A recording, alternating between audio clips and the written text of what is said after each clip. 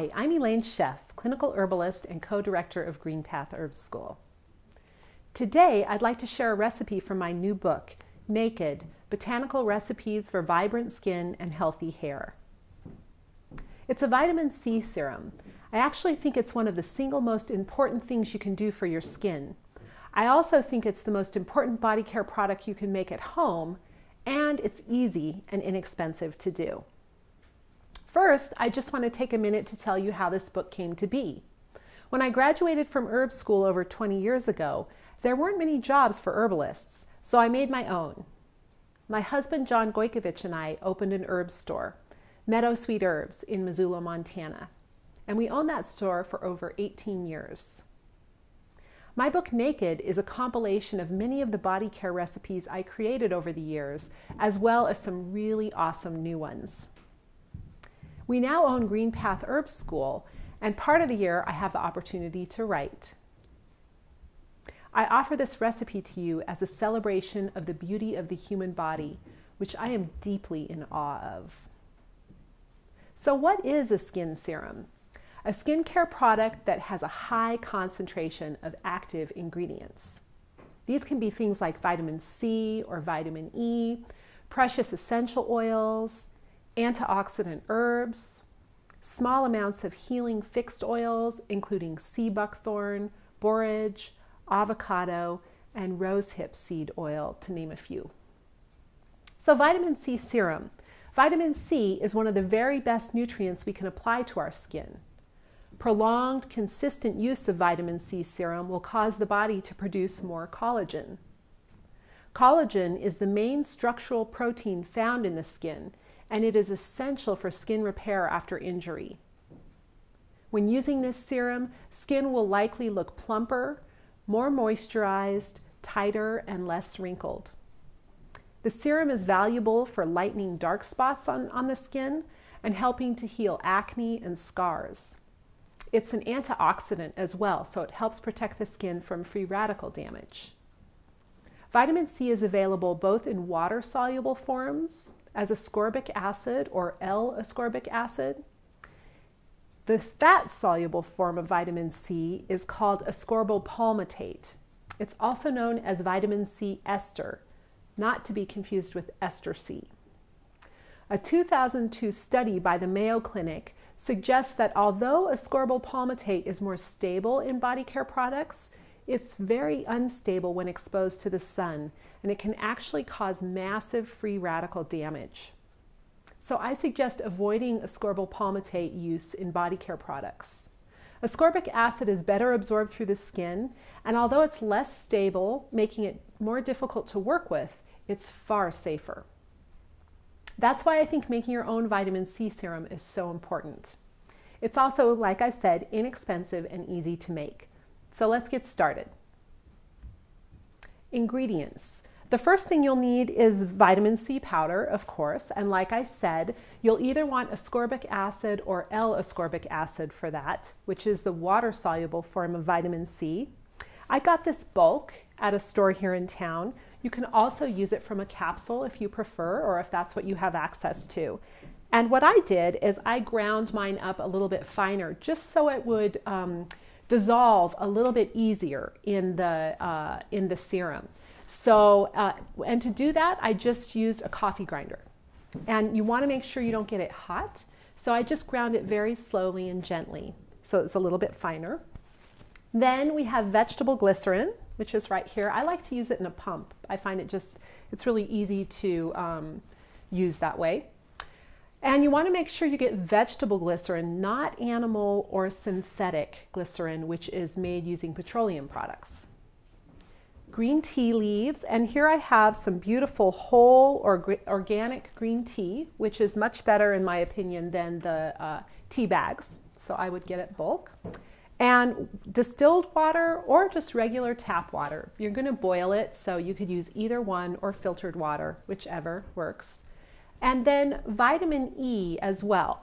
And you don't have to use vitamin E if you don't want to, but it's another antioxidant, so it adds more stability to the formula, and it also is really good for the skin. So if you're going to use a vitamin E, make sure that you have a natural source, which would be like a D-alpha tocopherol, as opposed to DL-alpha tocopherol, which is a synthetic form of vitamin E. And the other thing I'll say about vitamin E is I would use a water-soluble form. And that's a little harder to find, but if you use an oil-soluble form of vitamin E, it won't really mix into your product. You'll also need measuring spoons, a strainer, a couple dark glass bottles with tight-fitting lids or a sprayer. And I have this sprayer here, which this is what I like to apply it with. And that's nice because it just sprays right on the skin. You can spray it on the face or anywhere on the body that you want. pH strips. And the pH strips, these I got from a homebrew supply store here in town. And they're very specific. So because pH there's a wide range of pH, and you want a very specific pH, you want it to be between 3.0 and 3.5. And so these pH strips that I got measure from 2.8 to 4.4. So it's a narrow range, and that helps us be really specific about the pH. You also want to label your products always, and a small bowl and a spoon can be helpful if you choose to mix with those. So the first thing that you do is you make a strong infusion of your green tea by first boiling water. So let's get started with our recipe. The first thing you want to do is make a strong infusion of your green tea by first boiling the water. Here I've boiled about 1.5 cups of water, and then I've measured it to just 1 cup of boiling water. I'm going to take my green tea and pour it into, and this is a pint canning jar, and then I'm just going to pour my boiling water over the top.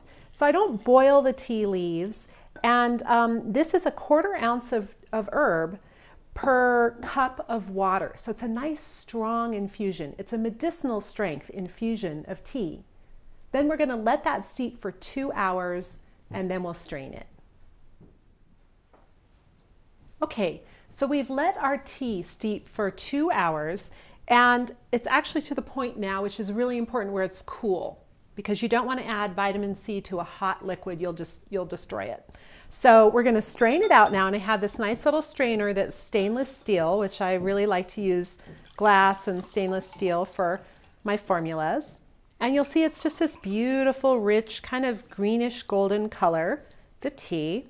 Now this is more tea than you'll need for this recipe, and what I like to do is I like to just put it in ice cube trays and put it in the freezer, and then next time you make your recipe you have extra tea right there, and you can just avoid that step. And again, let it get to room temperature, the frozen tea as well. So you're going to be mixing everything together at room temperature.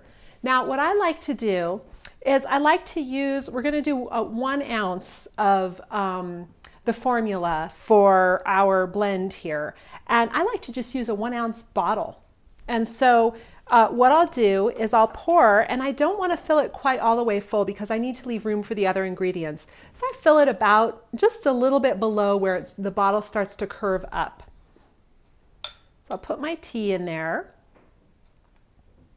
You can also just measure this into a bowl and just measure 1 ounce. If you have a measuring cup that'll measure 1 ounce, that totally works too.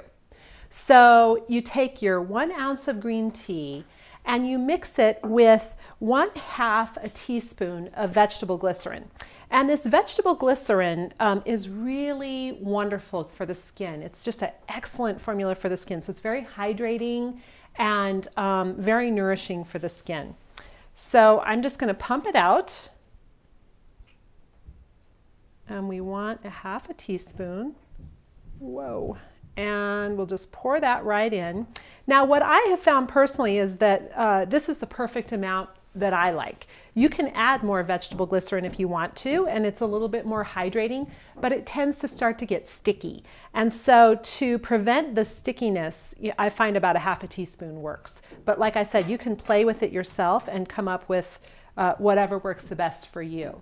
So then I like to shake that up really well. And then you can add your vitamin E if you choose to. And if you do that, you would add about 3/4 of a teaspoon of vitamin E. And then you're going to add, and then this is called, generally I call this our antioxidant blend, those three things. And so then you're going to add different dilutions of vitamin C. You're going to start low at about 5%. And then you're going to up that to 10 every 2 weeks. So you'll start at 5%. After 2 weeks, you'll go to 10%. And when you hit 10%, you hit that therapeutic range of vitamin C.